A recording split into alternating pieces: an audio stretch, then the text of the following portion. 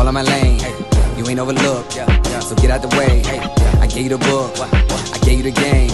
The boy gotta cook, the boy got a flame, Serving in the kitchen like you Nino. Plenty pitching, whipping different flavors like a bistro. Kick it, dip it, flip it, keep it hunting like a C-note. Switch and keep it pimping every single place that he go. I got it.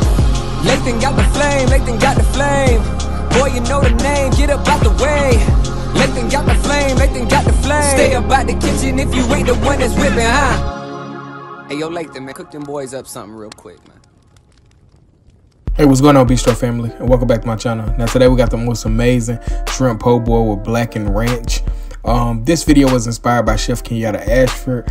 Anybody know him? He's the chop champion, and I recently worked with him on an event that he had that he asked me could I give him a hand with. So this video is strictly to pay homage to him.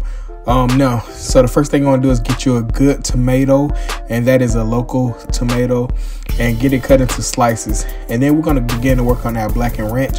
And you can make your own ranch, but for this I want it to be really easy for you guys.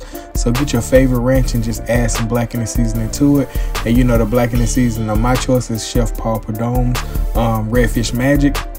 So once you get that Blackened ranch made, go ahead and get you some lettuce chopped up. You can leave it whole, but I like mine chopped. And so we got our tomatoes, our lettuce. Now, one thing we did miss off on this po' boy is some pickles, but that'll be okay. All right, so get your batter together, and I'm just using some Louisiana fish fry batter. Now you could use your own batter, and I actually could link a video down below showing you how to fry shrimp using your own batter. But like I said, I want this video to be very simple and easy for you guys. And fish fry batter would be something easy you can grab. All right, so you're gonna get that tossed into that fish fry batter mix and get it popped on a plate, and that is lemon pepper fish fry batter mix. And then we're gonna go ahead and fry it. And if you need help on frying fish, or frying shrimp, I'll link that video down for you below. But I want to make this video as quick as possible, and if it's something that I previously did on the channel, I just link that video to show you the process on that.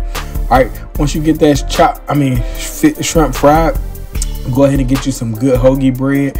And this right here is some local bakery fresh hoagie rolls, and you're gonna cut them completely in half. And once you get them cut in half, we're gonna begin to brown it, and that's create some texture with this bread. So yeah, go ahead and get your bread cut in half, and this is fresh bread, and you want to kind of create some kind of texture. That's why we're toasting this bread, because you don't want this bread to be completely soft. You want to have some kind of contrast, especially so the tomato and lettuce don't soak all into the bread. So you want some sort of contrast. Once you get that bread looking like that, golden delicious, go ahead and pop your lettuce on the bottom. This is amazing. All right, and it's so simple. Then go ahead and from the lettuce, go ahead and put your tomatoes on top of the lettuce. And we're gonna actually season those tomatoes. And we're gonna season them with a little salt and pepper. You know, ain't nothing like a bland tomato, so make sure you season those tomatoes. And then from there, we're gonna begin to pop our shrimp on there. So once you season it with salt and pepper, go ahead and begin to pile that shrimp on there. And you can pile how much shrimp you want on there. It's pretty much your preference when it comes to the shrimp. And you're gonna see me, I'm gonna pile it up high, because like I said, these po' boys, you wanna pile it up. You want to make this the most delicious sandwich you can, because we only got a couple elements going into this sandwich. So that shrimp is the star of this dish, so go ahead and pile that shrimp on there. Once you get all that good shrimp piled on there, go ahead with our Blackened ranch and drizzle that on there. You can use mayo if you wanted to, but that Blackened ranch just took this to the next level with that lemon pepper flavor and the shrimp. And there you have it, man, the most amazing shrimp po' boys with Blackened ranch from the Bistro. Like I said, this video was inspired by Chef Kenyatta Ashford, one of the most amazing chefs of our generation, not just in Chattanooga, but period.